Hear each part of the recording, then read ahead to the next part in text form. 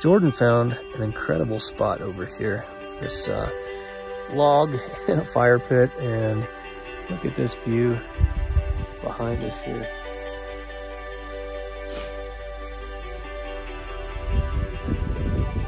Really incredible.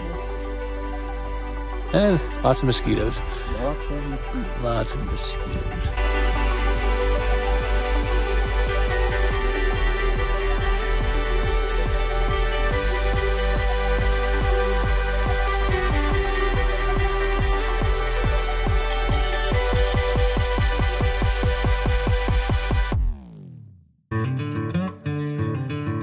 For the longest time, I was saying to my wife, I just need to unplug and go to the mountains for a while and recharge. Finally, she says, well, no one is stopping you. Go do it. So I set out on this adventure with our 16-year-old son, Jordan, who just got his driver's permit. Four-wheeling, camping, fishing, ghost towns, gold mines, waterfalls. It's a trip I've been dreaming of doing with him for years. We'd like to invite you to join us on this 8-part Colorado series as we explore places like Cinnamon Pass, American Basin, Animas Forks, Yankee Boy Basin, and Engineer Pass.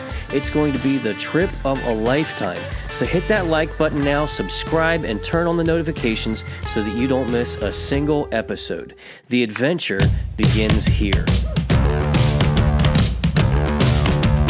We're coming through the town of Westcliff, Colorado, where last year we made an attempt to summit Hermit Pass. Due to vehicle limitations, we only made it to Hermit Lake, and after thinking and obsessing over it for the last year, we are back here at Hermit Pass once again.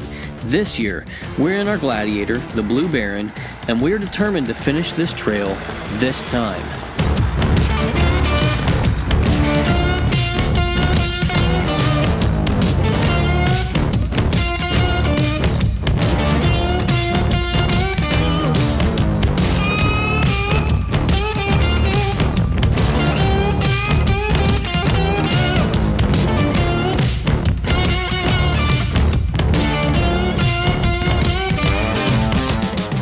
Actually just passed somebody coming down the trail asking if I was familiar with the area, asking if I knew where there's some campsites at. He was driving his dad's, not quite sure what it was, just a little car, but he made it to this spot right here and he could not make it any further. Hermit Pass courses through part of the San Isabel National Forest. There are many dispersed campsites on this trail, but we hadn't gotten that far just yet. These campsites are earned.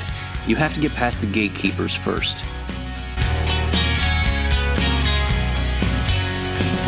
The terrain this year was very rocky, much more than 1 year ago. In fact, I was quite surprised by how rocky it was. Rains this year had washed away the dirt, leaving a very rocky terrain exposed. We were also on the hunt for a campsite, one with an epic view. After driving for the last 3 days, we were really looking forward to setting up the tent and making supper. I had a goal in mind for the day though. I wanted to make it past where we stopped last year before we made camp for tonight.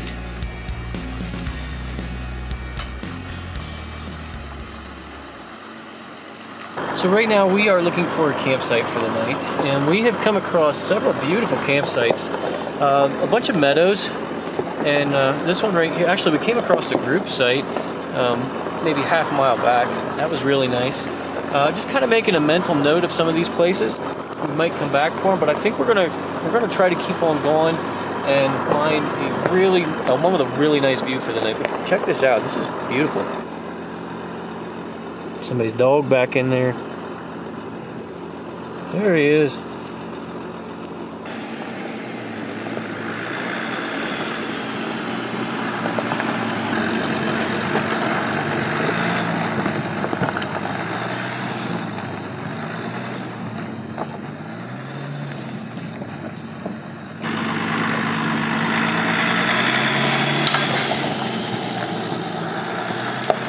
We are almost at the point where we were at last year when we called it quits. It's about time. We need to find a campsite. It is time to make camp here. I'm gonna try to make it past Hermit Lake. We're just creeping along here 2-3 miles an hour. Just good, we're making it. Gladiator's doing great on stock suspension and stock tires. And we have not hit bottom once. So we're doing it. It's not a big deal. I mean, but I think our insides have been rattled about enough for a day. So it's time to find camp and give it a rest for a little bit.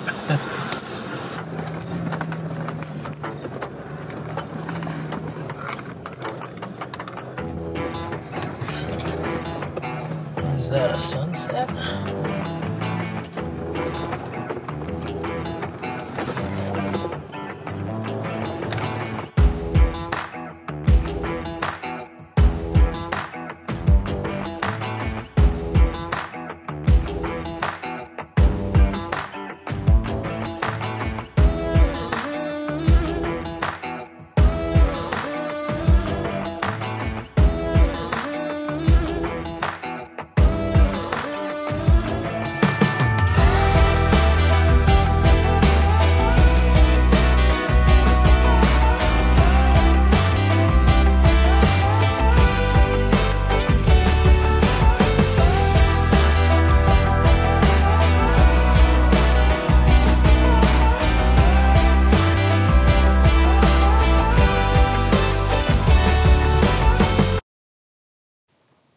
That's what I'm talking about.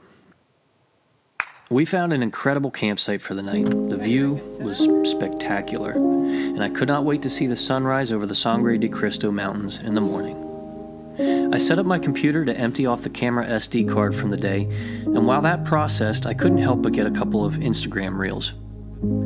Jordan had wandered away for a moment. He's always been somewhat of a loner, and has a knack for finding peaceful places to just be. I thought I'd check out what he had found. Jordan found an incredible spot over here. This log in a fire pit, and look at this view behind us here.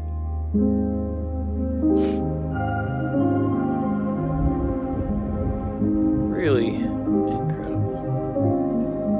And lots of mosquitoes. Lots of mosquitoes.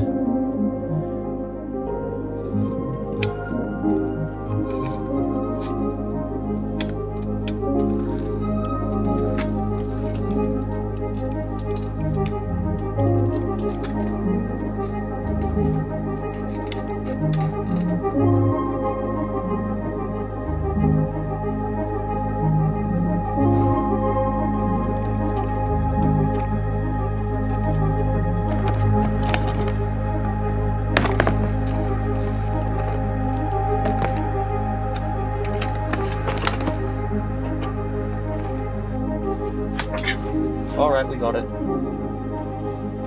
Right.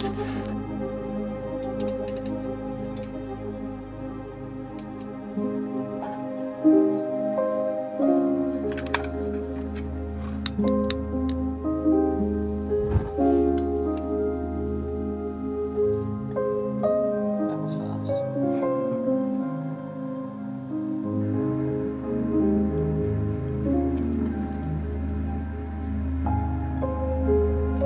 We set up the tent, and after lighting the fire, I got to work cooking supper. It had been a long day on the trail, and we were hungry. Tonight, we were looking forward to stir fry and crab, and I must confess, in the back of my mind, I was really hoping that there were no bears nearby.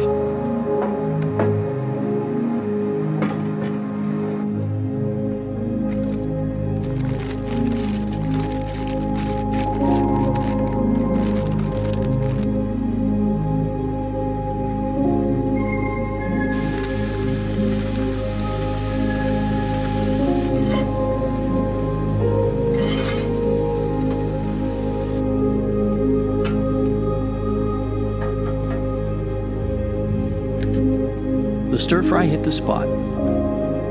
Well, at least for Jordan, anyhow.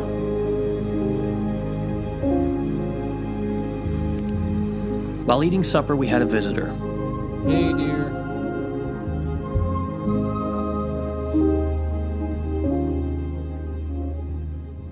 Get on out of here, dear. Go on, Miz. Go on.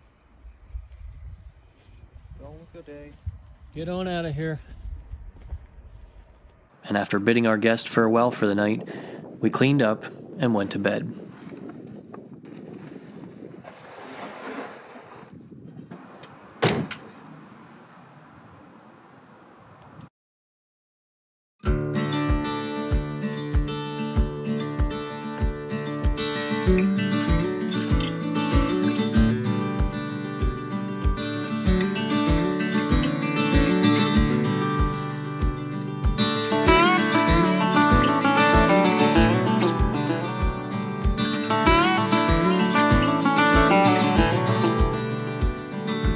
Sunrise the next morning had to be the most spectacular I'd ever seen.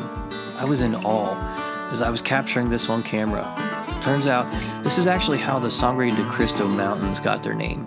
In 1719, a Spanish explorer was impressed at sunrise by the red-tinted peaks and uttered a fervent Sangre de Cristo, or Blood of Christ.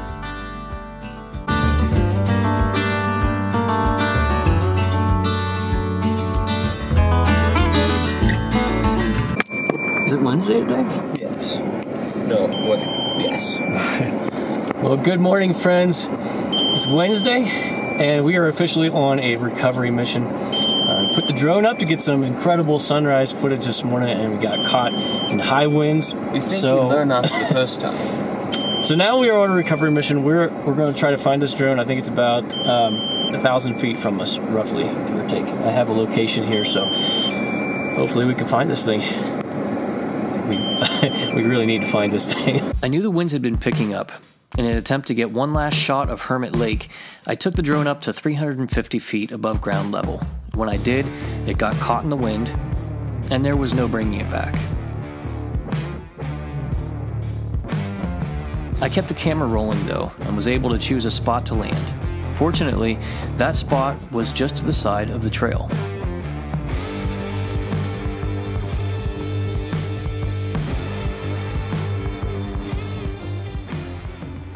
Oh man, we found it. I'm so relieved. I had the location of it, and I could see on the camera. I put it down on a road. The wind was just too high to get it back up to where we are, but here it is. Scary stuff when you're losing a couple $1,000 drone right there, I tell you what, man.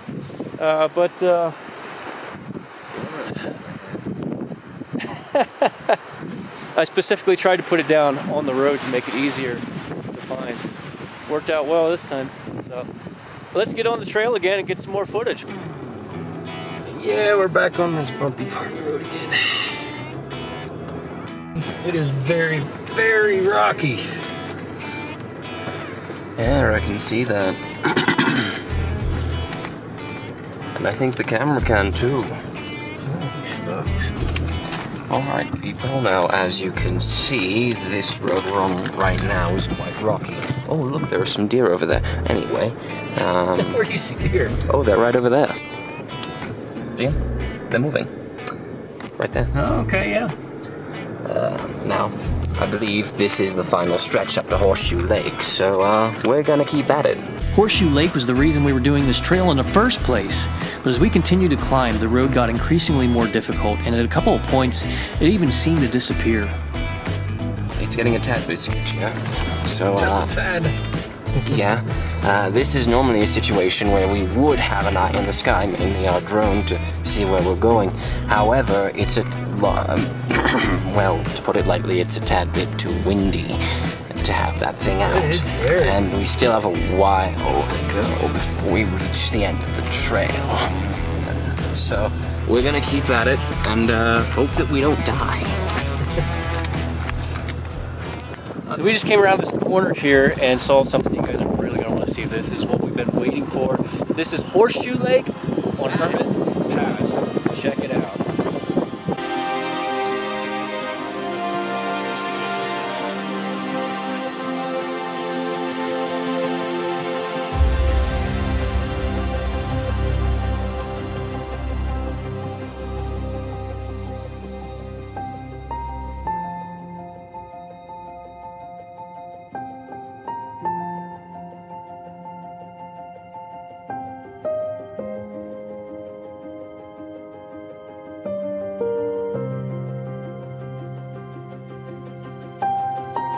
I was starting to have thoughts in the back of my head. This road is getting pretty gnarly. What if we can't make it to the top again?